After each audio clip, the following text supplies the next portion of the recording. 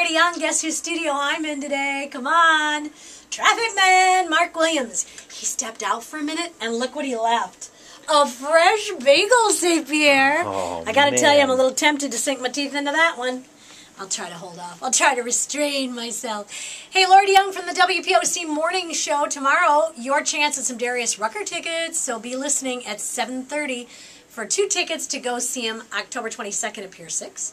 Also, you have to be 21 this time to win the contest because there's another contest. A grand prize winner is going to actually get to go to South Carolina to see Darius Rucker, which is pretty cool. And tomorrow, during the 6 o'clock hour, we're going to be talking about things that your parents did with you years ago that weren't really safe. Like if they did them today, people go, oh, that's not very safe. We'll talk about that tomorrow morning.